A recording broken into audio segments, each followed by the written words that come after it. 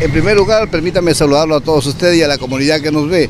Sorprendido, bastante sorprendido, porque nosotros hemos estado haciendo seguimiento a las gestiones del comité electoral y la verdad que hoy día se nos comunicó algunas inquietudes y preocupaciones de presión que han tenido este comité electoral a través de personas que han promovido la lista del colega Ullón.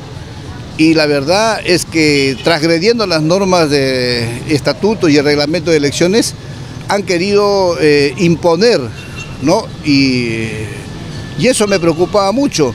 Yo he tratado de ser bastante prudente durante todo este proceso electoral, porque consideramos que la federación, su imagen está bastante desgastada y creíamos de que necesitábamos darle el nivel correspondiente. Y me sorprende hoy día en la que de una manera abrupta han renunciado, sencillamente por una cuestión de emotividad, porque no existe razón alguna en la que tengan para que renuncien, porque por más presión que hagan algunos colegas o presión que haga algún dirigente nacional, ellos tienen la condición de ser un organismo autónomo para hacer respetar el reglamento y el estatuto, así de sencillo. Ya veíamos desde las inscripciones precisamente la apertura de estas listas que se había dado con algunos inconvenientes que a usted también en su momento le pareció extraño y dio su comentario. Así es, definitivamente ya tenemos que comenzar a hablar con bastante claridad. Los grandes promotores de la lista del amigo Ullón son Bárbara Méndez y Lucho García, definitivamente, ¿no? Ellos son los que han estado yendo a todos los colegas a visitar y a tratar de crear problemas al interno de la federación, y ellos han ido colega por colega, y ellos a estos momentos ya sabían que han perdido las elecciones, porque nosotros teníamos 23 personas con las que hemos conversado y con quien ya hemos comprometido su voto, y esa seguridad los ha llevado a hacer un nuevo planteamiento de ampliar una lista que ya no existe, una lista que hace más de 15 años o 20 años ya no participan los colegas que fueron. De esa lista de 64 que ha enviado el COENA, 10 son fallecidos, 7 están en el extranjero y muchos del resto que están ahí ya no llegan a la federación, no han participado en el proceso electoral desde hace 3 periodos. Pero en el afán de doblar la voluntad de los colegas mayoritarios en este proceso electoral, lo que han hecho es realmente pues hacer toda la jugarreta que hoy se conoce y que es público.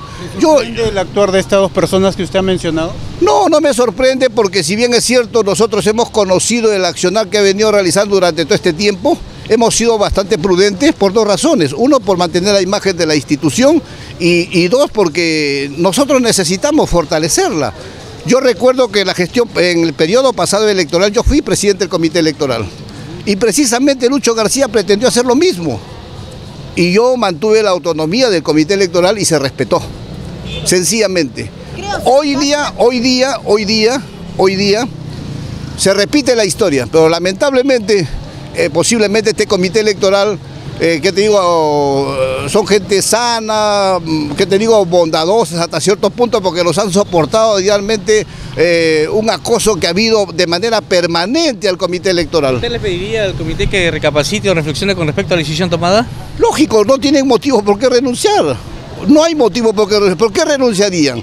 Solamente por darle el gusto al señor Lucho García, que pretende seguir mangoneando la federación. Definitivamente que no. ¿Cree de alguna manera estas visitas se hayan dado de manera con condiciones para que puedan ellos ponerse al día dentro de sus pagos y poder de esta manera ganarse su voto? Definitivamente yo te aseguro de que ninguno de los que ellos han pagado los que han querido ingresar por la ventana últimamente, han participado ya, han ido a buscarlos, han tenido la paciencia de ir a buscarlos a sus casas. ¿Para qué? Para pagarles las cuotas y hacerlos participar. Es decir, ¿qué estamos haciendo de nuestra organización? Yo he hablado personalmente con el presidente del COENA, el comité electoral a nivel nacional, y le he hecho notar mi preocupación, pero siempre con la prudencia necesaria. ¿Por qué?